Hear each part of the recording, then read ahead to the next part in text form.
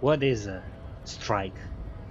When a bunch of ungrateful, lazy cockroaches can't get their act together, decide to block honest work for other people. What do the strikers want? Beats me. They mumble nonsense about boardrooms and workers' rights, while we have the right to work!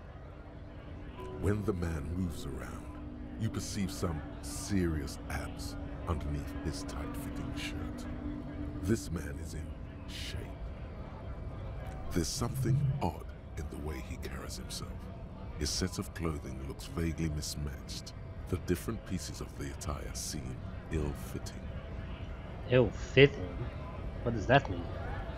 His shirt is far too small and an unpleasantly tight fit, while the overalls, held up by a belt, seem to fit a man with much more corpulence. You wearing new clothes? He ignores your question, choosing instead to turn to the emaciated workers, raising both fists in the air. The clothes are obviously not his. Silence is the answer. There's something off here, but he won't say what. As he does, he stomps his foot on the pavement and... Stop everything. Look at that sweet pair of boots on his feet. They would absolutely complement your soul, would let your style fly even higher. Sweet boots. That require details. Boots, black in color, crafted of hardened leather, if you had to guess. They look sturdy and stable, useful in rugged environments. Imagine what you could do with boots like this. Not be a little fucking weakling baby, for starters. There are boots for muling, and there are boots for smashing shit.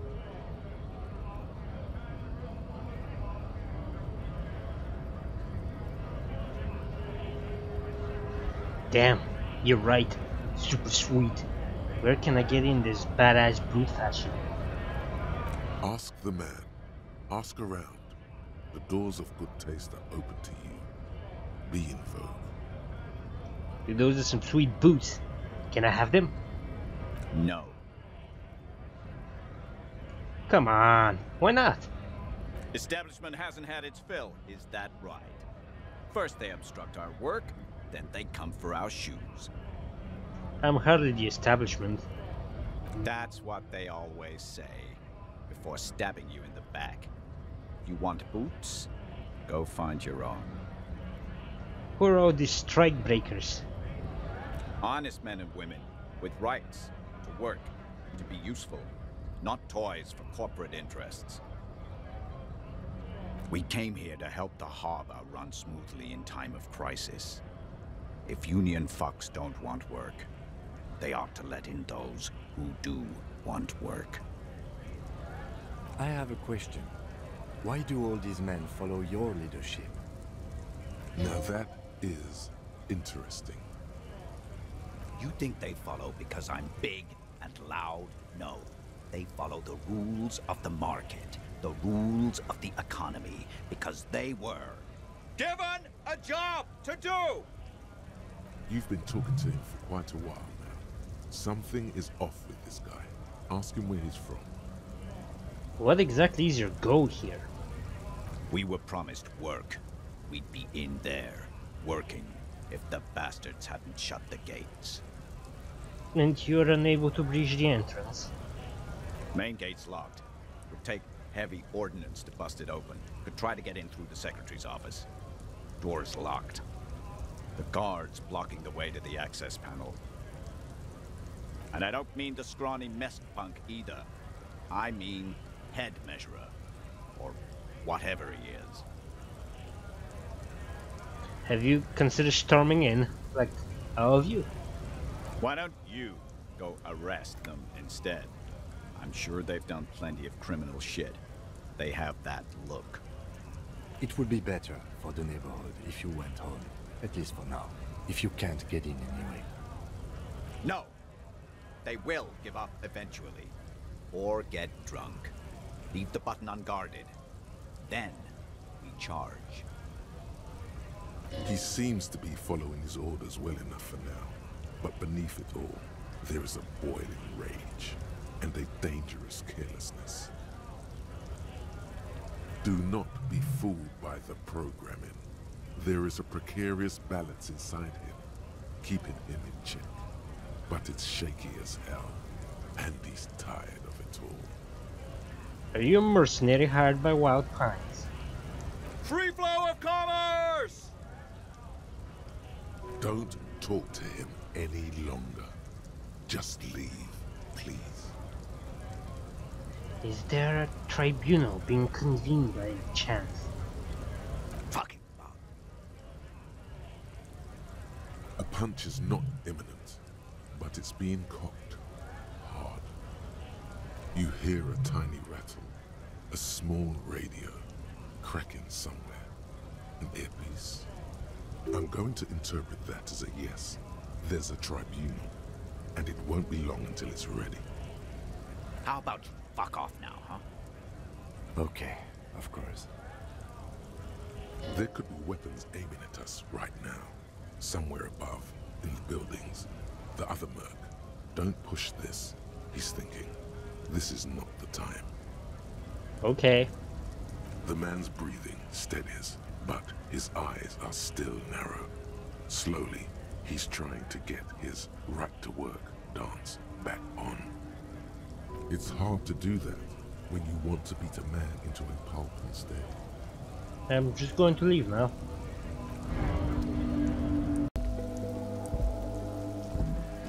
This is the night watchman's booth. The name on the door reads, René Arnaud. A colorful uniform lies neatly folded on the table. I don't know about stealing people's very colorful clothes like that. This is gonna take my shit to the next level. Fantastic. Try not to wear it with other similarly colorful clothes, okay?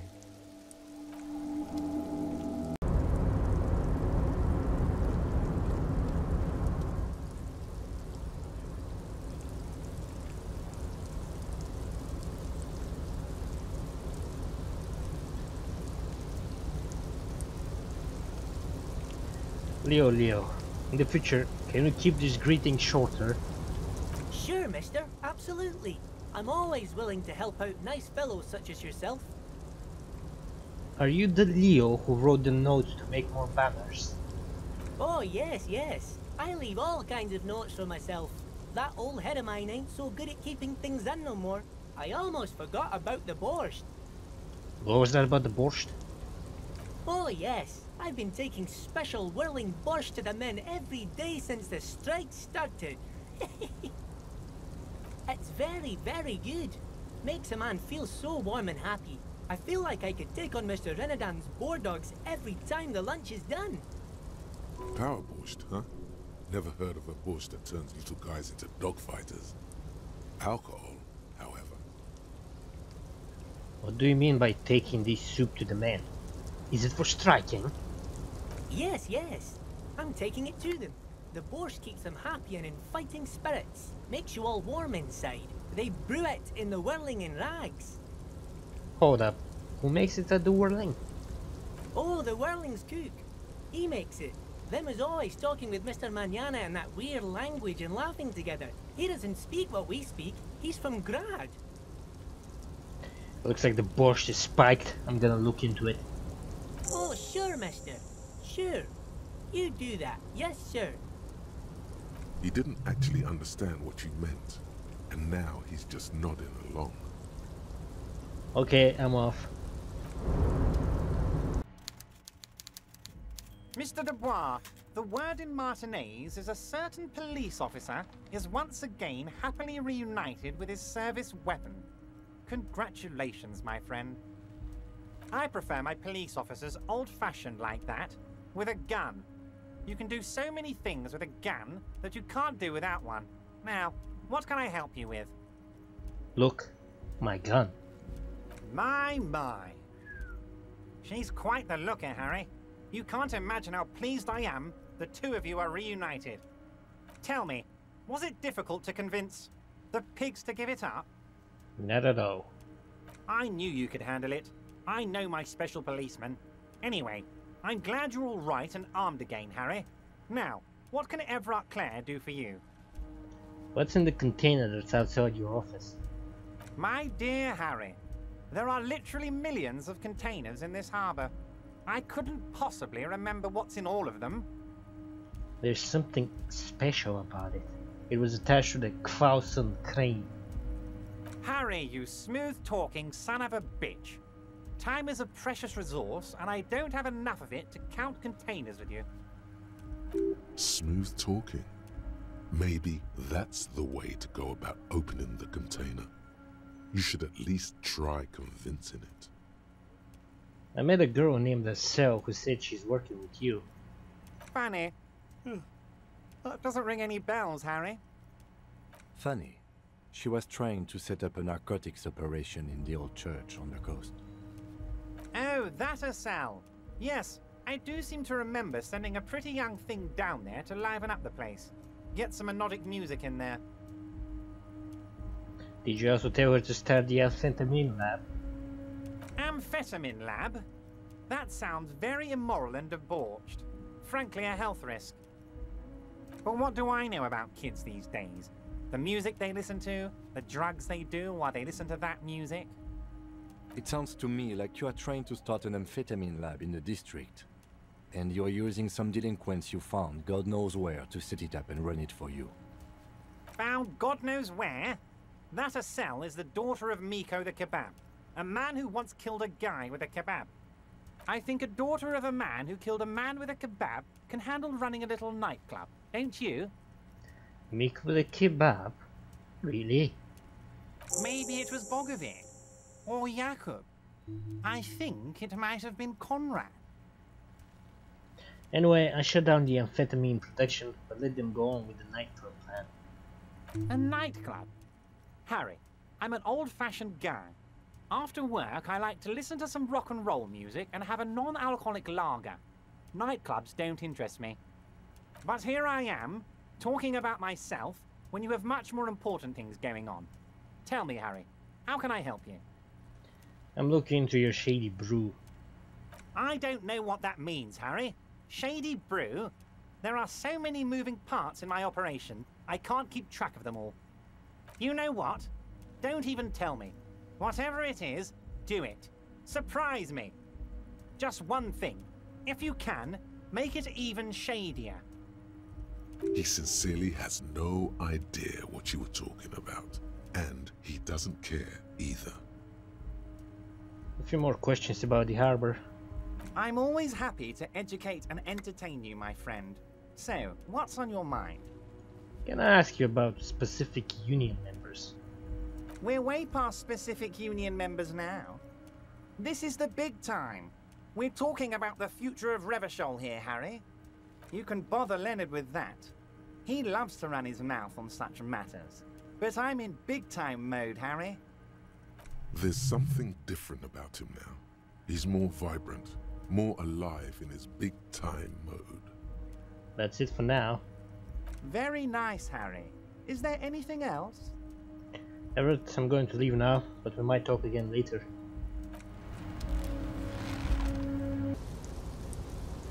Leo, you seem to know everyone around here. I want to ask about someone. Mr. Everett doesn't really want me to talk to people about union guys. But who did you want to talk about? Tell me about this Edgar guy you keep mentioning. Mr. Edgar is Mr. Everett's brother. He looks a bit younger, he does. But a very smart fellow. Very smart fellow indeed. He's away on some union business. Not even in Revachol, they say. All kinds of places he visits. Him and his brother both do when they're on a vacation. Right now, it's Mr. Everett's turn to look after the union. But last year he spent a whole winter in South Africa. Left with the first autumn rains and didn't come back before the trees were green again. South Safari. A lot of bulk chemical manufacturing going on there. A lot of cargo shipments being made, too. The trade must have been lucrative for the trip to be so long. Tell me about Mañana. He's a union man through and through. Good guy. He's very calm, laid back, doesn't do much, talks to Everett sometimes. Honestly, I don't know what he does for us, but it must be important because everybody likes him. Yes, they do. I think that's what he does. He makes everyone feel a little better. Oil for the wheels. Much needed in stressful times like these. Tell me about Measurehead. Whoa, he's really something. He doesn't talk much to me usually, but when he does, I don't really understand most of what he's saying. Actually, I don't think he would like me running my mouth about him like that. Once he said he's a dragon to this mob fellow who came picking a fight with some union men. I think he really believes Jean-Luc was a dragon because he ran right off. Another time he almost killed another guy, but I shouldn't talk about that. That's precisely what he is. Everard's dragon. Tell me about Titus. Oh, Titus is a longshoreman through and through. He was born on a boat, they say. His veins are probably filled with salt water, I tell you. Nice, friendly sort old Titus is. He's probably one of those rare specimens who are born when two drunk seamen stumble on top of each other on the deck amidst a storm so violent it flings whales around. Tell me about Evrat. I'd best not. I mean, I could, but I don't think Mr. Evrat would like it very much. You better ask him yourself, mister. Actually, I want to talk something else. Sure, mister. What can Leo do for you? Okay, I'm off.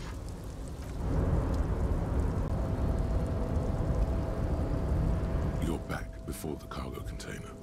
Its drawer has not lessened since you were last here. If anything, it seems to have grown slightly. Despite the dirt that surrounds and trails you, a beacon of light emerges from deep within you. Hello? Is there anybody in there? The door stands silent. Satisfied, detective? Try again. If there's someone in there, I'd like to talk to you. Just like that, you hear a click, then a rattle. Some mechanism unlocks itself inside the door. Ahoy! Come on in! You can't be serious.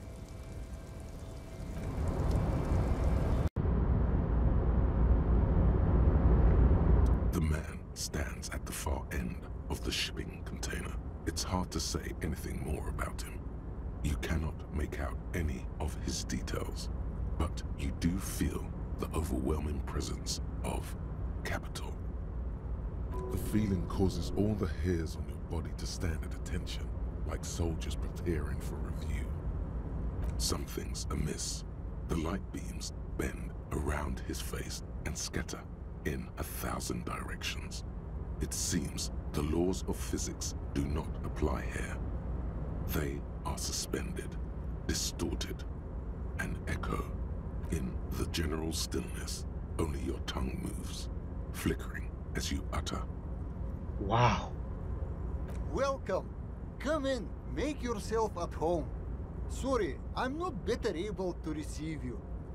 I wasn't expecting visitors today. You can't hear him exactly, yet you're able to understand every word he says. It is very strange. An overwhelming hum covers everything. Voice doesn't escape from him. Now, what can I do for you, gentlemen? Who are you? Who am I? Oh, I haven't been asked that question for such a long time. I don't meet a lot of people outside my circle these days. Anyhow, my name is Rustam Diodore, investor, license holder, and extremely high net worth individual. And you are? Mr. Diodore, I am Lieutenant Kim Kitsuragi of the RCM, and this is my partner. Harrier Dubois. Pleasure to meet you, Harrier Dubois. I must admit, the name suits you very well. How did you become so rich? Oh Lord, not this again. What's the matter, Kim? Oh, nothing. It's just that we've got this murder to solve, and yet you go around asking everyone about money, And every time I ask, are you sure this is related to the case, you say, sure, Kim, I think it is. And yet, it never seems to get us any closer to solving the case. It's quite alright. I'm used to the question by now. To be blunt, I inherited my fortune from my grandmother, who herself was an extremely high net worth individual back in Grad. All I did was take her fortune and invest it prudently. Believe it or not, it takes more than a bit of skill not to blow a vast fortune on sailing boats, bad choices, and unsupervised state policy. And blow. Actually, at the level this guy is, it takes several generations to do that. But, alright. What's it like being an extremely high net worth individual? I gotta tell you, at first, being rich is a lot of work. You've got to work hard because everything's so darn expensive. You know, prices increase exponentially at this income level. But then, once you've reached my position, it's nearly impossible for me not to make money. My assets are so diversified that I'm bound to come out ahead no matter what. Some of my lower net worth friends say to me, but doesn't that take all the fun out of it? And I tell them, not really. Don't you think that you should use your great wealth for the glory of your fatherland? Which one? Revachol, where I nominally reside, or Gra, where my father immigrated from, or Ile-de-Cachebro, where I've registered my shell companies? For almighty Revachol, of course. Listen, Mr. Dubois, if capital and nationalism went hand in hand, there'd be no need to ask the question. States are akin to boulders in a river, slowing the free flow of ideas. Given enough time, the water will wear those boulders down. Man, being a high net worth individual sounds great. It is truly. It's almost entirely carefree. It really leaves you time to better yourself spiritually. Hey, all this talk about money has made you lose the thread. What is going on with the light in this place? That's what you need to ask him about. There's something strange about you. What do you mean? Well, I don't know how to put it. You look somehow a little different. Are you talking about my chin? No, I mean, I can't even see you. It's as if something's happening to the light. Oh, that's what you mean. Yes, I've heard of this effect, though I've never witnessed it myself, of course. It has something to do with our Weiss-Wiesemann coefficient. The Weiss-Wiesemann coefficient is a ratio designed to reflect the difference in net worth between individuals. When the coefficient is close to 1, or 100%, it means one person possesses all the net worth. Among that group of individuals, it's been observed that when the Weiss-Wiesemann coefficient reaches about 0.96 or so, the laws of physics begin to bend around the high net worth individual. So what is our coefficient? The Weiss-Wiesemann coefficient for you and this individual appears to be 0.9998, repeating. That's not good for you. Are you telling me that you're so rich that light literally bends around your face? Among other things. But calm down. I'm but a lowly single-digit billionaire. Really? No, not really. There are actually quite many digits. A man this chill is at least a triple-digit billionaire. Kim, are you saying this weird stuff? I see nothing of the sort. To be frank, all I see is a gentleman who's unusually well dressed for Martinez, in a cargo container, which I admit is odd. Yes, I imagine that does look strange to you. My container. What are you doing in this container? Traveling. This is a great way to get around. It's fun, it's safe, and it gives me lots of time to think. Wouldn't say it's exactly safe now, but financially secure individuals are known adrenaline junkies. By the way, let me now ask you a question. Where are we exactly? In the very, very early days of colonizing this archipelago, the kingdom of Sirens, a precursor of a modern Sur-le-Clay, used to own the city of Revachol, an obscure detail in the bigger picture, but still worth dropping. We're in Revachol, formerly a colony of the kingdom of Sirens name. Ah, a fellow history buff. I myself am currently reading up on Franco-Nigerian era trains. Very interesting stuff. It's a shame I can't get out and explore myself. One of the downsides of being an extremely high net worth individual is that mobs of low net worth individuals are constantly banding together to ask for money. Wait, why don't you help them? You got so much money it can make a difference to you. There simply aren't enough hours a day to hand out all the handouts. It's like feeding seagulls. There are always more, and they never seem to do anything interesting with it, except more seagulls. Spending money is a matter of desire. I'm sure you agree. I don't have the desire for spending it like that. So you travel from place to place via shipping container? Smart, no?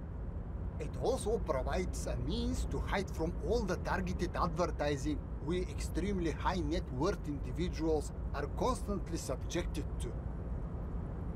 Luxury yachts, high-fidelity portable radio systems, bail-proof outerwear, and so on. It just gets a bit middle-class after a while. A bit bourgeois. Those things all sound pretty nice. Don't get me wrong. They're nice things. But once you achieve a certain level of wealth, your time and mental space become much more important than material goods. He speaks from the heart.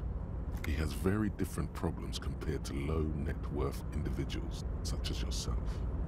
For example, no problems at all. Ah, so you're saying being rich isn't worth the hassle? What? No, I didn't say that at all. Being rich is great. Just don't tell anyone I told you that. You're a rich investor, right? Can I have some money? Could you please stop asking people for money? It does not reflect well on the RCM, and to be perfectly frank, we can't afford to look worse than we already do. But Kim, I also can't afford to look any better than I do now. That's why I need the money. It's perfectly alright. Based on your appearance, I can tell I'm dealing with a smart man. As you may know, us high net worth individuals do not have a lot of cash on hand. Investments and liquidity are enemies of one another. I think I only have coins for coffee machines. Here is 3 real. How much can you get for this? Unbelievable. You managed to meet a man who's so rich, light literally bends around him, and all you can get out of him is 3 real? What's wrong with you? Are you sure you don't have any more? Thought you were a billionaire. Yes, I'm sure. You know, maybe you can make that money grow. Come up with an investment plan. How's that sound? This is a proposal, not a question. These ultra-liberal types love losing huge sums of money on ludicrous proposals. Ergo, you should come up with a plan that's totally dead in the water.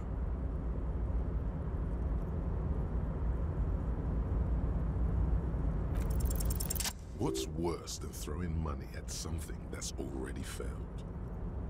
Okay, so I've got this idea for a board game. Go on. Brace yourself. It's very high concept. I'm ready. It's a pen and paper game where people all over the world can play with each other using radios. Nicking an idea that wasn't worth anything in the first place and trying to pass it off as your own? How very entrepreneurial. I love it. Hold on. Have we met before? Maybe. I wouldn't really know. Nah, on second thought, it couldn't have been you. Your idea reminds me of a group of young men who came to me a long time ago, calling themselves Fortress Accident. The name should have been a red flag. They pitched me and a handful of other investors on an idea for a role-playing game that would, in their words, change the world. What happened? Well, at first everything was rosy. The ideas were solid, but they were lacking in... how do I put it? They lacked the will to get things done. As their financial situation became more desperate, their ideas devolved from realistic to absolute insanity. We lost all of our money. High art types never deliver. They're only good for peddling Welkins or whatever creeps they come up with. I guess the inordinate amount of time they put into drawing mythical creatures did not generate a return on investment. Wait, where are they now? Nobody knows for sure, but the place can't be pretty. Did you try to salvage the project somehow? Sadly, when we got there, it was too late. The concept had run out of steam. Only dust remained. What I want to tell you is this. It's a very bad idea. Dead in the water. You seem like a reasonable man, but that is not a reasonable plan. Okay, well, maybe I was wrong. We've all learned something today. Are you sure you don't want to give those little Welkins a second go? Absolutely not. Stop embarrassing yourself. Pop a magnesium and calm down.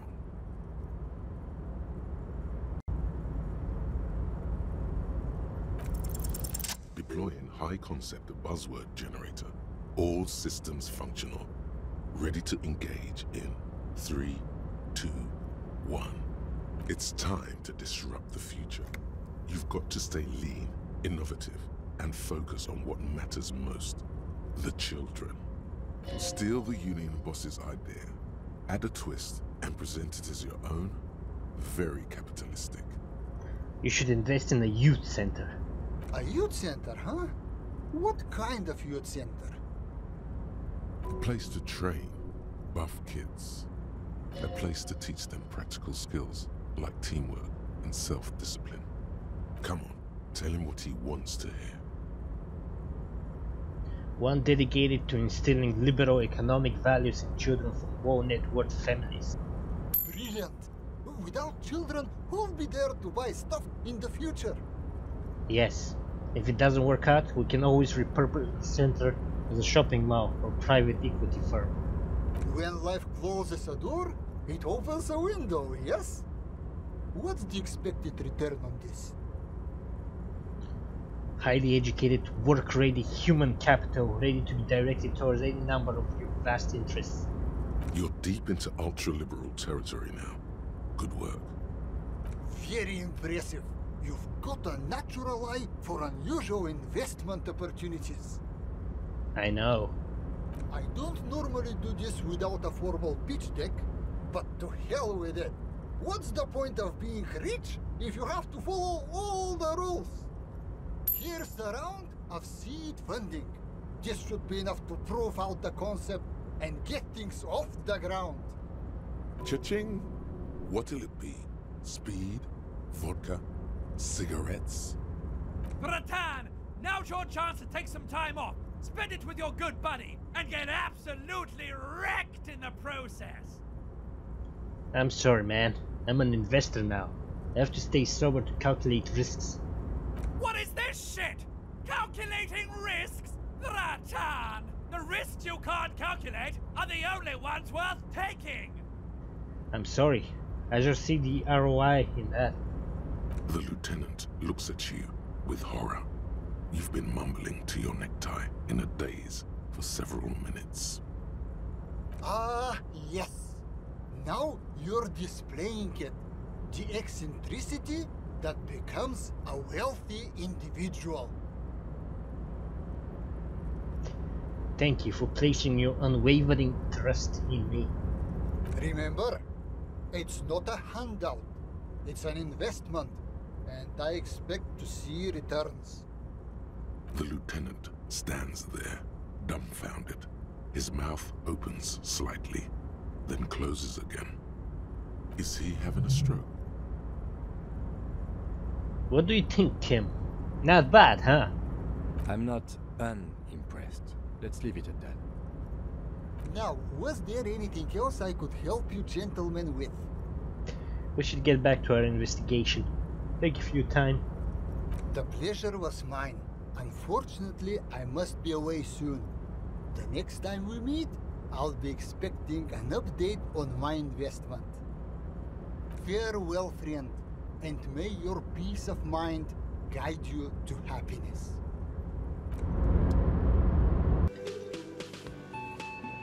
The man ponders his cooking utensils and gives you a little nod, acknowledging your presence. What isn't that borscht you're making there? The man says a couple of sentences in that strange language of his and then seems to wait for you to speak. I'm pretty sure he asked you a question. He doesn't know your language. You can just say something cool in return. Mercury rising. Borscht need more vodka? Okay, so it's vodka that keeps the men happy and in good spirits. Clever move by the Union.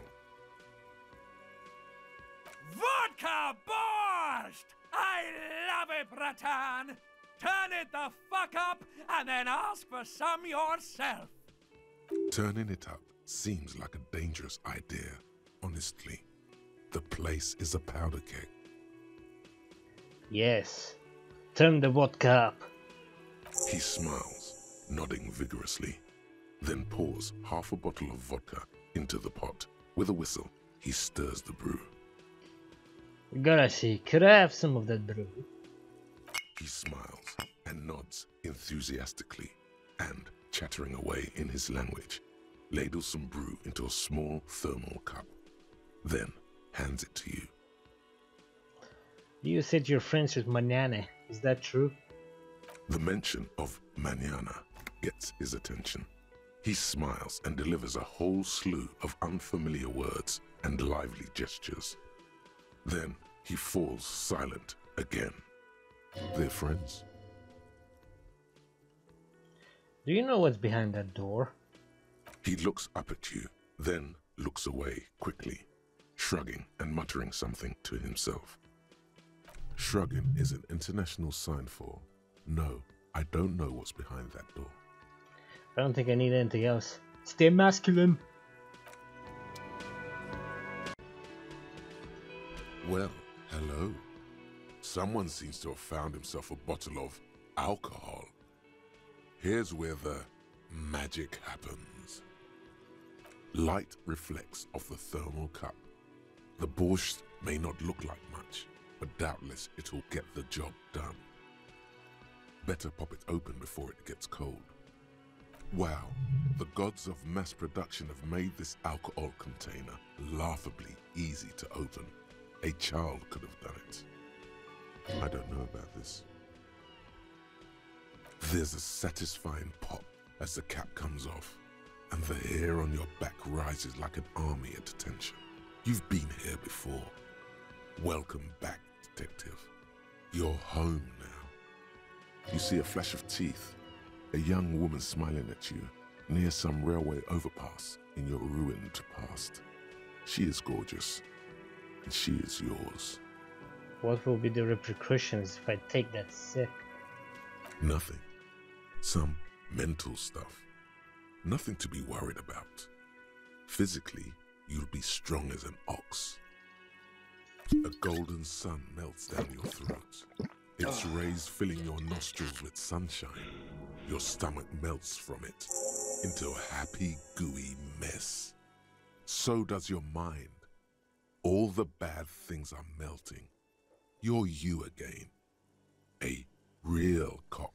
A real detective. Incredibly well done. From the void we came, and to the void we must return.